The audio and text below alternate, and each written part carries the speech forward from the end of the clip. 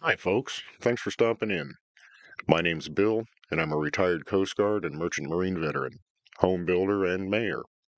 Now, I was fortunate as a young man to be able to raise some hell in about 30 different seaports and 35 or 36 countries around the world, and I've accumulated a respectable little list of adventures over that time. And after decades of urging from family and friends, I want to start recording a few of the better ones before they just fade from memory. And this is chapter 2. Now, I am an old sailor, and I do use some salty language, so you've been warned. Now, this story took place in the late spring of 1979, and it involves Tony's Dive Shop in the Charleston Boat Basin. Tony's shop was in the building next to the Basin Cafe, where the bait shop is now. And every winter, when business was slow, Tony would offer a free scuba class to anyone at the station who wanted to partake. He'd do all this out of his own pocket, pay for the pool time, had to rent time at the community pool, and of course provide all the equipment. Then after 4 long pool sessions and 3 more out in the bay itself, you were PADI, open water certified. And all this would actually cost Tony a few bucks to do every year, renting the community pool for 4 evenings and then borrow a boat, buy fuel for the bay dives, and Tony would never take a dollar payment for any of this. It was just something he enjoyed doing for the boat cruise. He was just a happy, big-hearted guy, and everybody loved him. But he wouldn't hesitate to ask if he needed help with a project of some sort, and everybody at the station would jump at the chance to give Tony a hand on just about anything. But Tony's classes were no cakewalk. He told every class a story of when he was diving in the islands as a younger man with a tourist group. And one of the group, a young lady, got off by herself in this shallow wreck, and she got hung up on something and didn't make it back up. And he said it really affected him. It was just a disgusting combination of dive crew incompetence and just allowing someone in waters at depths that they had no business being in. And Tony swore he would never be the guy whose name was on the bottom of that girl's dive certificate. So if you made it through one of Tony's classes, you were solid. You knew what you were doing. Now, I got to be pretty good friends with Tony. We'd hang out some, drink beer, play pool, Basin Tavern, and then he started taking me on some salvage dives and repairs with him. I mean, I was a big, strong guy, still am, who's pretty good under pressure. So he was comfortable with me as a dive partner, and I just enjoyed the hell out of it. In fact, my dad did some commercial diving when he was a young man, so it was always in my blood. I just loved it. And the night dives in the boat basin were really cool. Now, there's a lot of repair and maintenance work to be done on commercial boat bottoms without actually pulling them out of the water. And you usually do all this at night when the basin is calm and quiet. That way you don't have to worry about boat traffic coming in and out of the slips around you or someone dropping some sort of gear on your head. You just hang a couple of huge lights over the side and you're in your own little world. And the whole idea of underwater welding always fascinated me, and I got a chance to do some of that. It's pretty cool. And then there's wrestling a 200-pound brass propeller along the bottom of a 60-foot boat in 20 feet of water with just a couple of come alongs and a chain hoist to work with. Man, I'll never forget this one prop replacement we were doing there in the basement was turning into a real cluster ditch. We'd managed to work this 200 and some pound lump of brass along the bottom of this boat and then wrestle it gently. God forbid you drop this thing and it disappears in the silt 20 feet below you. But we wrestle this damn thing into a semi upright position with all the chain hoists and come alongs to slip it up on the shaft. And we get this stupid thing started about the first half inch or so on the shaft, and then it just sticks, it jams. and it won't go any farther. It won't move. I mean, we fiddle, fart, and fuck with this thing for what seems like an hour, just burning through our air. But we just can't get any proper leverage on it to rock it back and forth and do anything. And we can't get a come along on it from any angle that would do us any good to shift it. So we're stuck.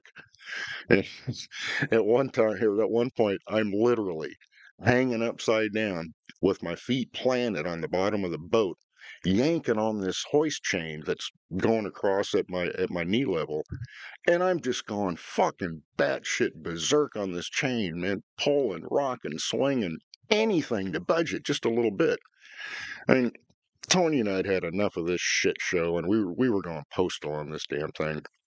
Then, miraculously, I hear the satisfying skunk sound of that 200 pound brass abomination sliding home on that shaft. Oh man.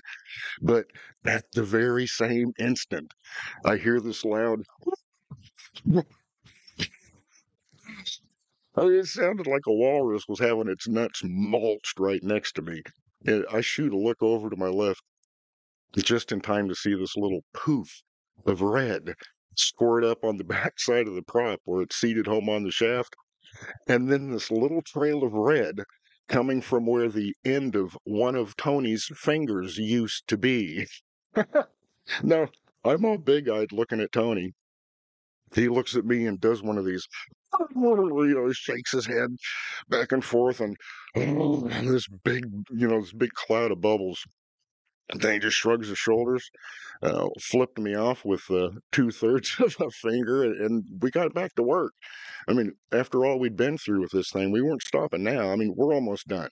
We finally, we slip it on the shaft. So we finish up with, the lock and nuts keeper pin, all done in this beautifully backlit red mist. Oh, very romantic. Yeah, Tony lost about a half inch off the end of his left middle finger on that job. And I mean, I got to tell you one more little Tony story before we get into the golf ball shit.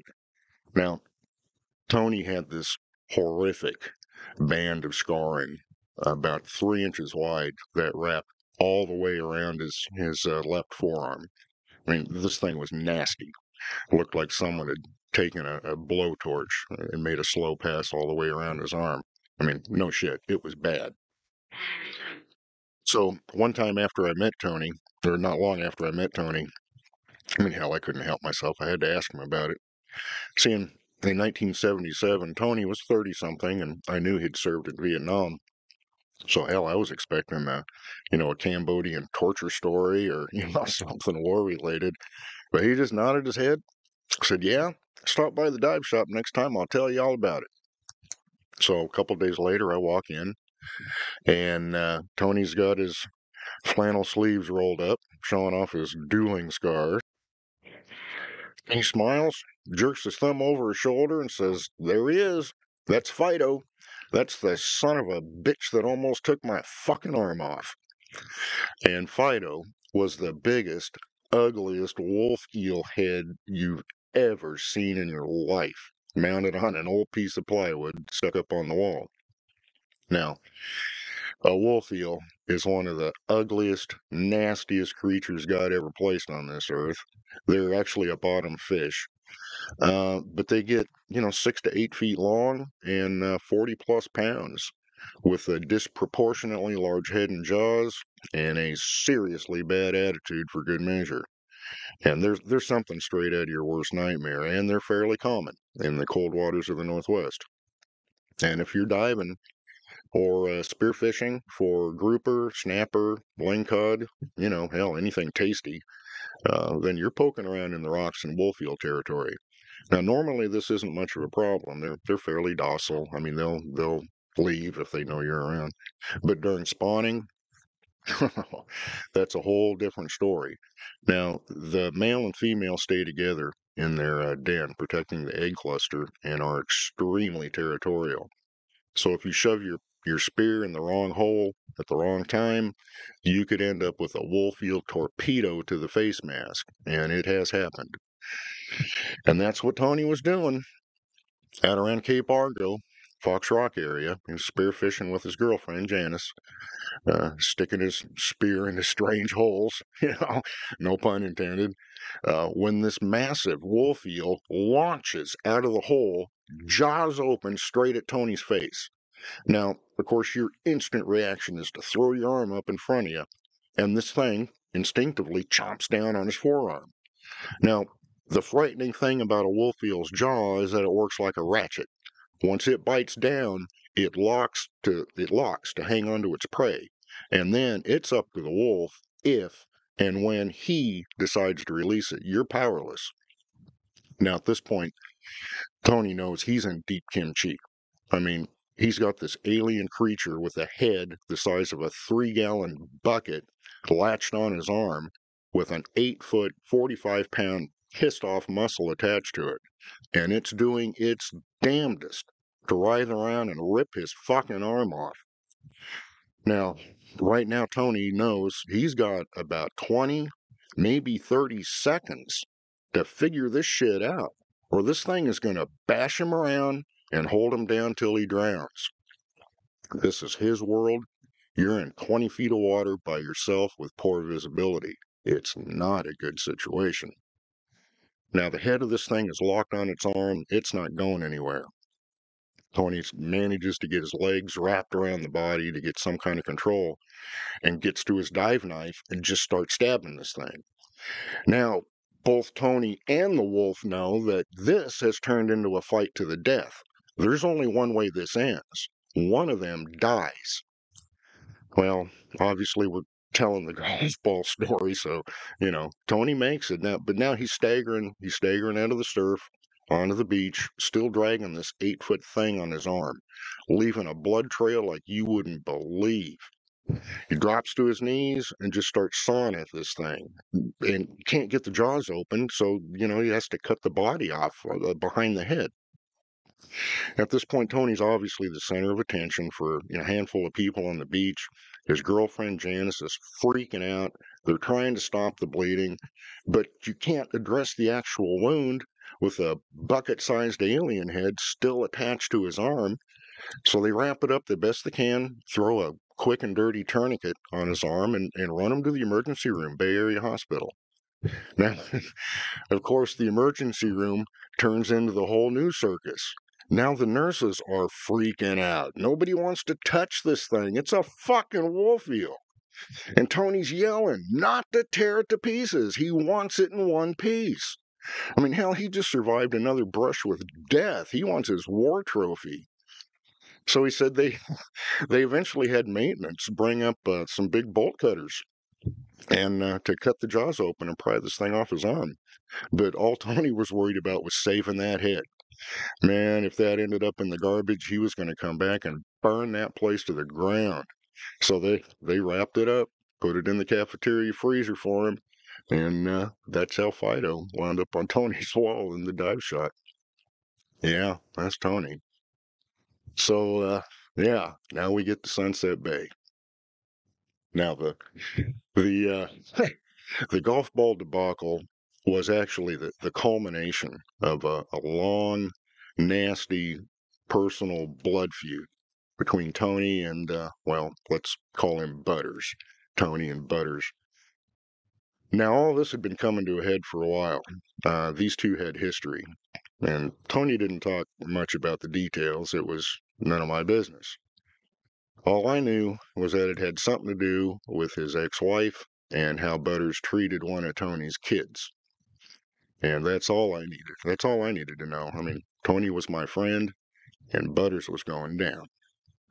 And as it turned out, Butters owned the other dive shop in the area over in Coos Bay. So he and Tony were direct competitors in a small market for salvage and repair work, classes, equipment sales, everything.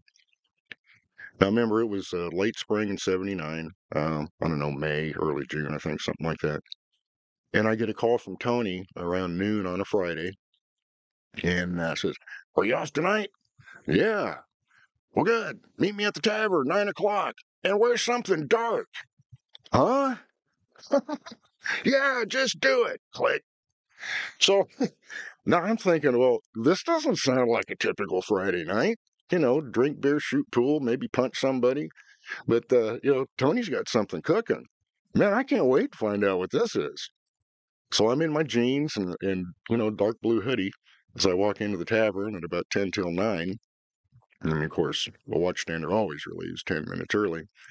And there's Tony standing at the end of the bar in his black boots, black jeans, black sweatshirt, black knit cap, and a big bushy black beard.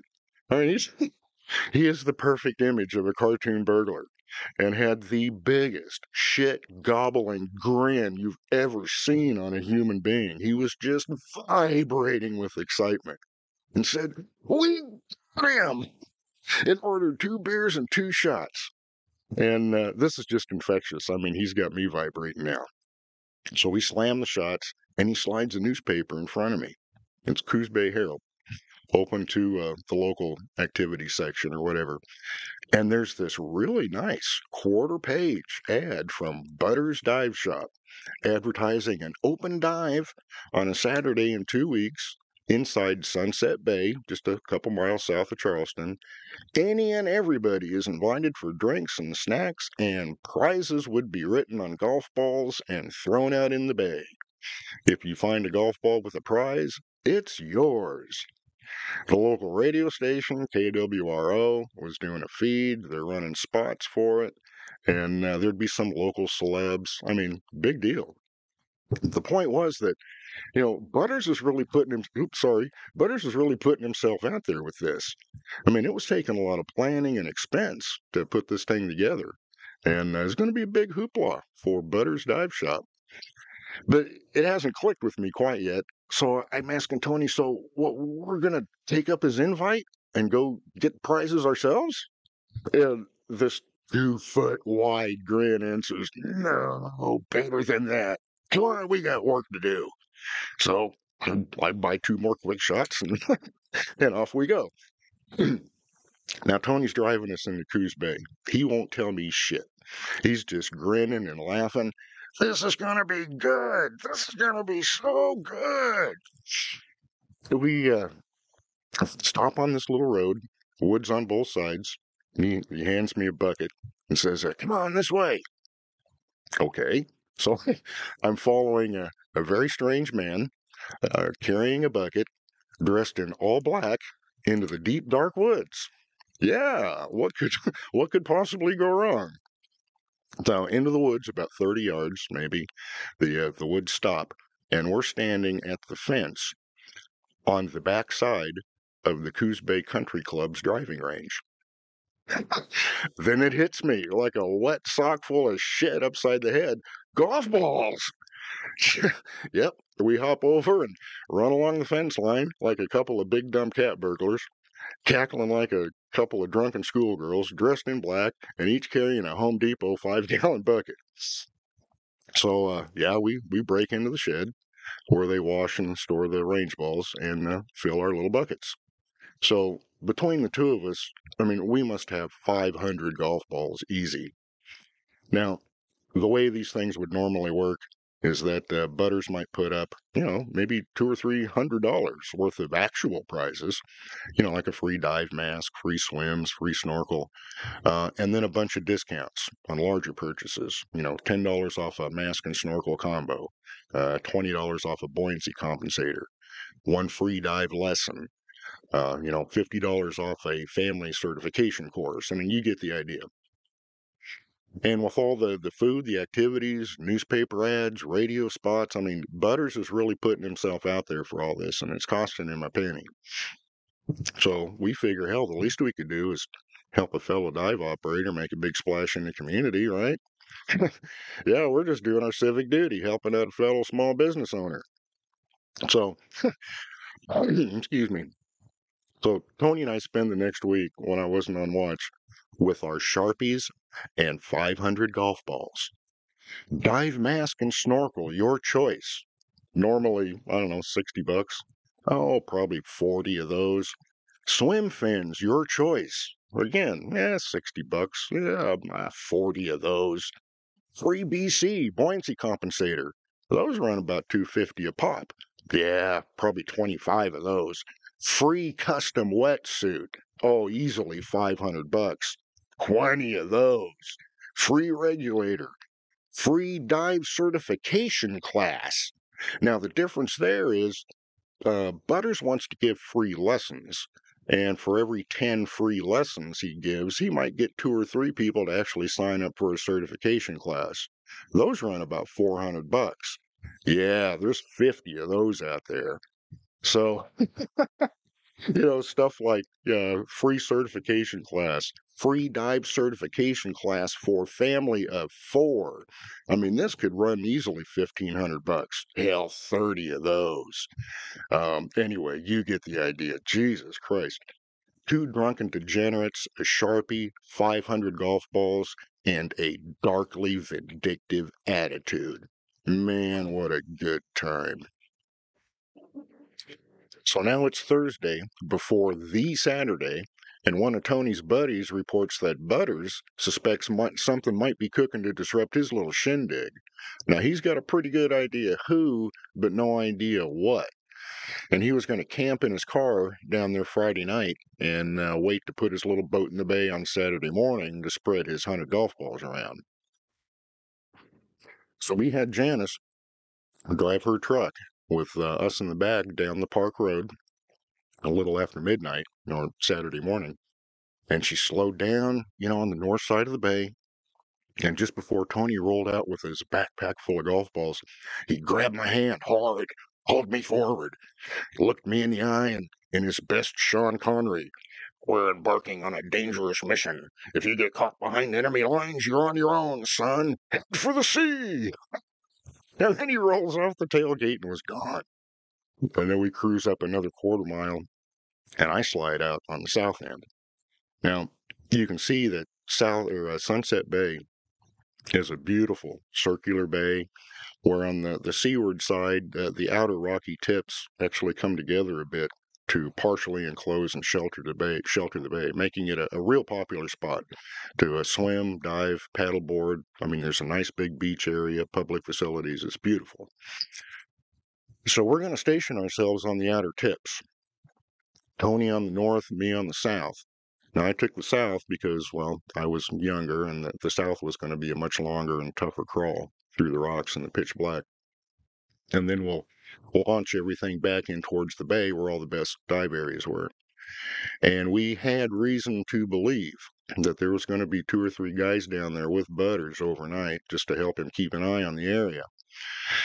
And if one of us was caught, there wouldn't be any cops involved. There would be a pretty good chance, though, of a couple broken bones.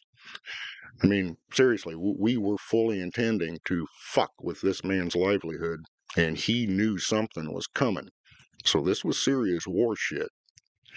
And we started out around 1 a.m. because we knew it was going to be a long, tough crawl to get out there at least 2 hours on the rocks and in the dark. We're both outdoorsmen. I mean, we knew we could get there. It's just going to take some time. And I remember as I was making my way around the south perimeter, I'd look back towards the east where the parking lot and the restrooms were and seeing this little flashlight walking around the restroom area. Hell, these dummies are guarding the beach and the parking lot.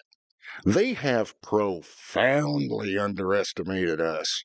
Oh, this is going to be good. So now I make it out to my post on the south tip. It's about 0330, still pitch black. I mean, there's some light surf breaking on the rocks around my feet.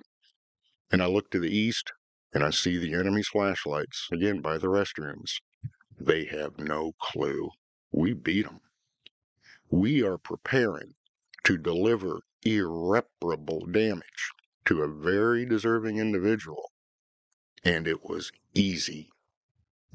Revenge is a dish best served cold.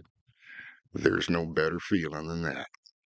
Now it's time to start the launch sequence and send these little beauties on their way.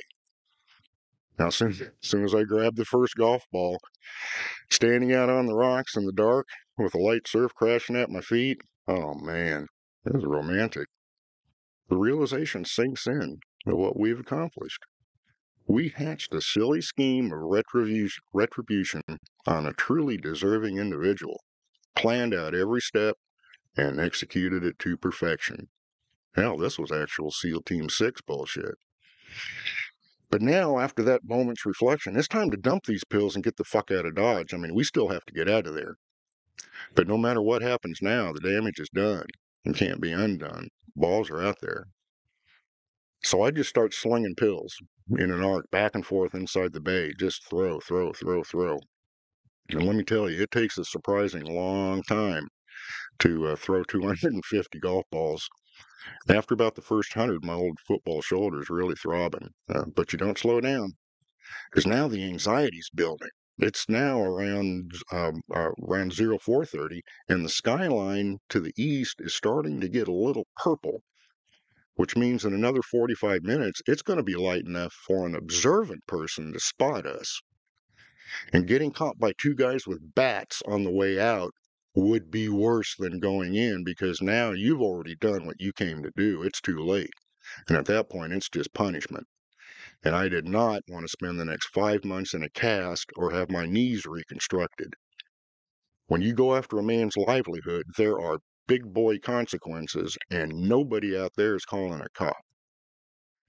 So I finally get down to my last 30 or so, and I start to hear this little splink, splink, splink in the water in front of me. That goddamn Tony's throwing balls at me now. So now I've got the adrenaline rush giggles. I'm giggling and laughing, just uncontrollably, slinging pills at Tony. He's laughing, throwing them back. And then, as if on cue, we're both out of golf balls and just standing there looking at each other. Yeah, looking at each other.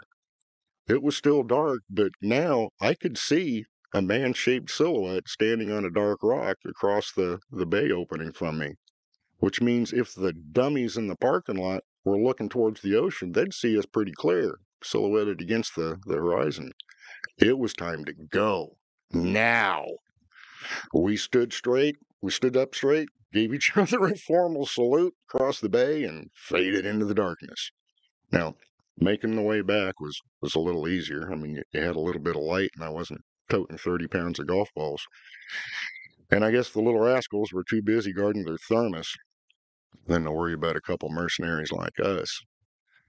I made it back to my pickup point a little after 0600, and right on cue, about 6:30, Janice drives up slow, and I jump in the truck. And Tony's already there working on his second beer, shoves one in my lap. So now what do? After a successful Black Ops operation behind enemy lines? Why, you celebrate a Waffle House, of course. In the 30 minutes it took to get from the park to Waffle House, I mean, we'd already cracked our third six-pack. Man, we were so damn proud of ourselves, coming up with a workable plan, getting the golf balls, slipping past the sentries that knew we were coming, and making a clean escape. In and out, no muss, no fuss. Marchenko would have been proud. Anyway, we spend the rest of the morning just hooting and laughing, celebrating at Waffle House. So now we knew from all the radio spots that had been running all week that there'd be free, soft drinks, hot dogs, games for the kids. Butters was, again, putting himself out there. And the prize divers would be turned loose when they waved the flag at noon. So we rolled back in there about 11:30 to watch the show. And the parking lot was packed. We park out on the road, walk to the beach, and there must be, 250 people, or I mean 150 to 200 people all spread out there with blankets on the beach, dogs running, kids throwing frisbees. I mean, the whole scene was just oozing with wholesome Americana. Just made you proud to be an American, by God. NASCAR, Cheese Whiz, and PBR. Now, Tony and I saunter down to the beach where Butter has his table set up, signing up treasure divers, talking to the radio and newspaper folks, just being the master of ceremonies. I mean, it was his day, after all. I'm sticking pretty close to Tony, watching his back. I mean, seriously, watching his back. Because when the first guy pops up out of the water with a custom wetsuit in his hand, Butters is going to know that he's ruined. And there's no telling what he and his friends are going to do at that point. And I spot two guys that are watching us pretty hard, so I'm watching them watch us while Tony and Butters exchange their little pleasantries. Good turnout, Butters. Must have cost you $1. Yeah, and with all these new classes, I'm thinking about expanding. I might even open a little shop in Charleston. You never know. Yep, you never know, do you? Then we walk down the beach a little where, Janice has lawn chairs set up. We crack another beer and settle in for the show. Now, there's probably, oh, I don't know, 50 people or so who'd actually signed up for the treasure hunt, which, was going to be a nice little mailing list for Butters. And at noon, the whistle blows, they wave the flag, and like a big herd of turtles, off they go, waddling down the beach. Now, the bay's pretty good size, so it takes a few minutes to work your way out to where the dive areas are, where the prizes are. And in no time, the first snorkeler comes walking up the beach, looking all happy with a double handful of golf balls. And right behind him is another one. Butter's head shoots up. See these guys coming with all these balls? In no time, shoots a murderous look over at Tony and me with eyes the size of dinner plates. And then you could see the air just went out of him. His face and shoulders visibly sagged. At that moment, Butters knew he had been fucked. He was ruined. There's no escaping this. With prizes on the tables and more coming up the beach. Now the newspaper and the radio folks are there. There's a little crowd watching the excitement. People getting involved. The mayor of Coos Bay, where Butter's shop is located, is there. Free mask and snorkel. Free buoyancy compensator. Free custom wetsuit. 2 certification classes for families of 4. Free equipment rental for family of 4 for a year. And it goes on and on and on. And I have to give Butters credit because I honestly don't know what I would have done in that situation. I think I would have just snapped and wanted bloodshed right there in front of God and everybody. But he sat there all afternoon, going through the motions, logging every prize under every name who signed up, knowing full well that not one of these people was getting a damn thing. There must have been $20,000 worth of prizes logged that in no way could he honor. He knew he was done in Coos Bay, and he was going to have to move up the coast and start over. Within a few days, people started showing up at his dive shop to get fitted for their new custom wetsuit and sign up for their free certification classes. And then, of course, major shit hits the fan. Butters actually tried to claim that he'd been sabotaged and would only offer the original intro lessons and discounts to everybody, but that went over like a wet fart in church. In about 30 days or so, he was closed. And word was he'd opened up a new shop up around Tillamook somewhere. Don't know, don't care. But as time passed, I'd think a lot about what we did. Not with regret. Butters was just one of those guys who had one coming to him for a while. But as a life lesson that I carry to this day, 46 years later. And that is, you need to take a real deep breath and be very careful and circumspect with who you decide to escalate a conflict with. I mean, you have no real idea who that person is or what he's capable of. And you just might run into a couple old mercenaries who will derive much enjoyment from fucking your life up forever.